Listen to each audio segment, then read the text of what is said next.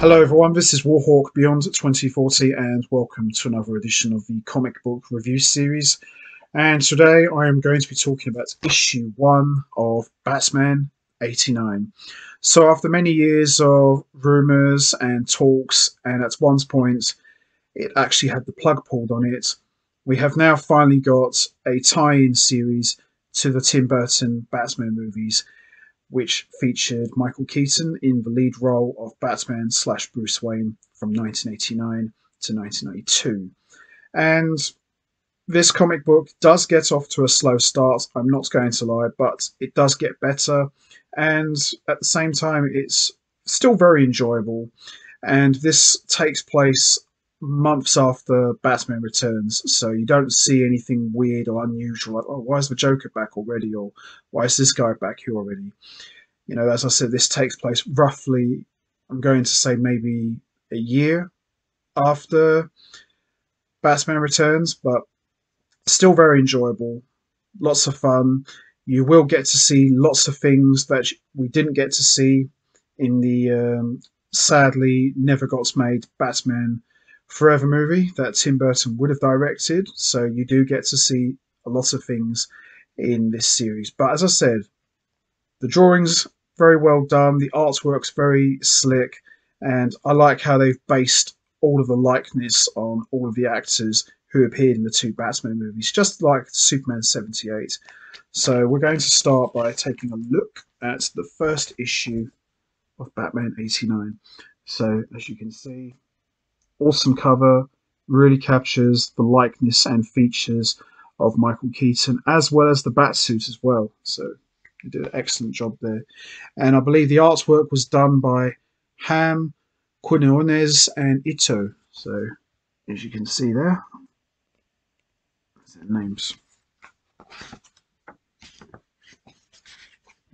So this looks like it's set on Halloween. So there's definitely a reference to that. You know what I'm talking about. So there is Harvey Dent, who was played by Billy Dee Williams. Now, to my understanding, if Tim Burton had directed a third Batman movie, we probably would have seen Billy Dee Williams become Two-Face, because we never really got to see that. Harvey Dent was in the first Batman movie. He was not in the second one, although there was talks of him becoming Two-Face at the end of Batman Returns, and then he will be Two-Face in the third movie. None of that took place, unfortunately, so this miniseries is about as close as to what we're going to see over the course of the next few issues. So there's Harvey Dent. And just as I said, it takes place on Halloween. There's some good stuff there. And there's the famous coin of Harvey Dent. It's funny that Joker's gone, but you still see his old gang running around causing trouble. And there's Batman 89. When you read the dialogue and you see the pictures, you can definitely hear the Danny Elfman score in your head. You know, but that's what it does for me. Like when I was reading this, I could definitely hear the soundtrack from the two Batman movies. It's epic. As I said, it's a bit of a slow start, but I think this is just more establishing what's going to happen over the next few issues. And there's the gang from the first Batman movie, Joker's gang, and some more here. You even get to see Harvey Dent take some hits. You know, even get to see him nail some bad guys. I like the design for Bruce Wayne here. So this obviously must be a few years after, because he's showing a bit of grey here, and you know, I love the way they've made Bruce Wayne look exactly like Michael Keaton. And there's Alfred, played wonderfully by the late great Michael Gough. Done a really good job here. Look, he's even got a moustache there as well, so that's quite cool. So he really looks like the traditional Alfred. So just like in the animated series, we see Harvey Dent and Bruce Wayne as friends, though I wouldn't say they're like best friends like they were in the animated series. There's definitely respect there, but yeah, there's the relationship with Bruce Wayne and Harvey Dent. Now, I'm guessing, I don't think that's Vicky Vale, but I'm guessing that's supposed to be Summer Gleason, who was a character that was introduced in the animated series in the 90s. So,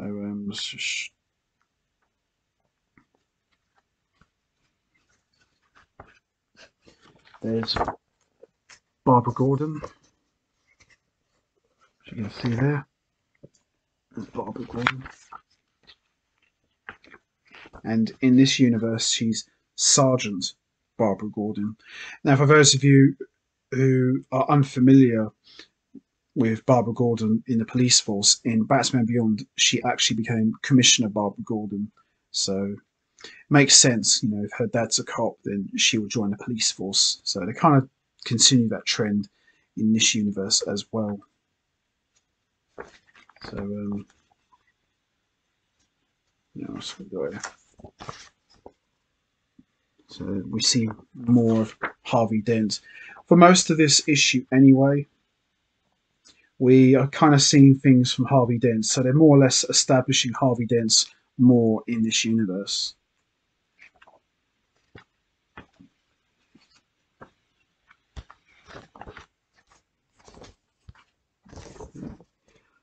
And as you can see, Batman is listening in on the conversation between both Harveys, Harvey Dent and Harvey Bullock. Harvey Bullock actually makes his debut in this universe because we never actually saw him in the Tim Burton Batman movies. So if we just get a little close-up shot there, there he is, right there. Yeah, we actually had a character named Eckhart, but he was more of a corrupt, sleazy, dirty cop working for Boss Grissom. And we saw him have a little altercation with Jack Napier, which led to him getting shot in Access Chemicals. So it's pretty cool that we're seeing Harvey Dent in this universe, because me and my friend talked about this for quite a few years. Why did we never see Harvey Bullock in this universe? And here's Commissioner Gordon. Now, as we all know, Commissioner Gordon was played by Pat Hingle, who sadly is no longer with us. But here he kind of looks like I don't know really, looks like a chubby Gary Oldman. Look, doesn't really look like Pat Hingle in this universe. And some cool action there.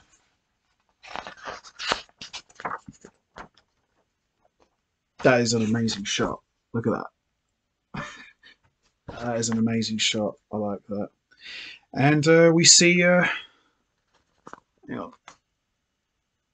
Mystery Vigilante here.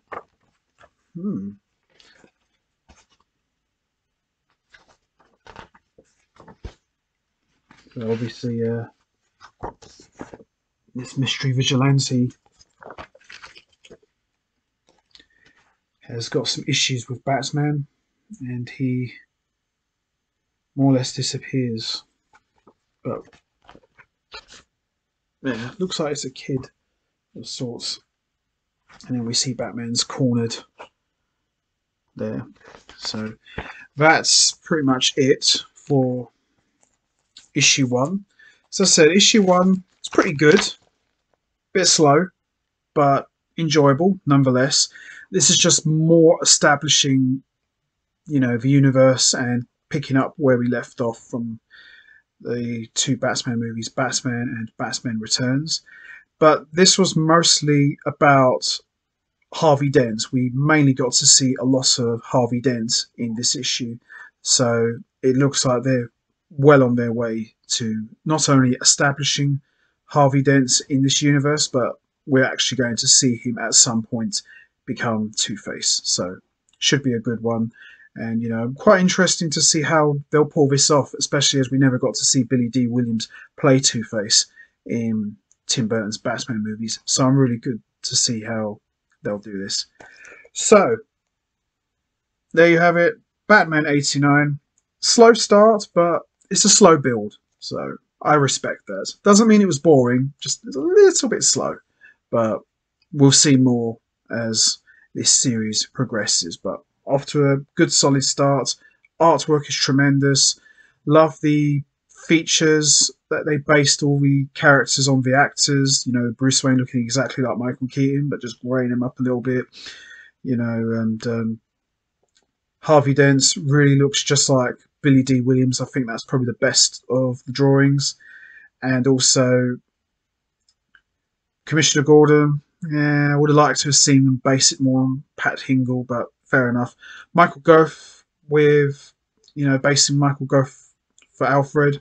Good stuff there. Even giving the moustache as well makes him look a little bit more like the classic Alfred from the 60s show, who was played by Alan Napier. So good start, really.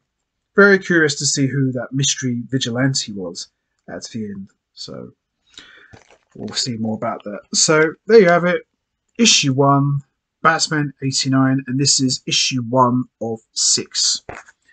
So that's going to be it from me. I am going to wrap this up now. What's your thoughts and opinions on the first issue of Batman 89? Did you enjoy it? Do you think it was a good start? And also, what's your thoughts and opinions on the design work for the characters, basing them off the actors? Do you think they've done a good job? And also, who do you think that mystery person was in the cape and mask at the end trying to take out Batman? Do you think we'll learn more about who that person is? You know what to do, guys. Hit the like button, hit the subscribe button, leave your thoughts and comments down below, and I will see all of you next time for another edition of the comic book review series. So until next time, take care everybody and stay safe, and once again, as always, thanks for listening.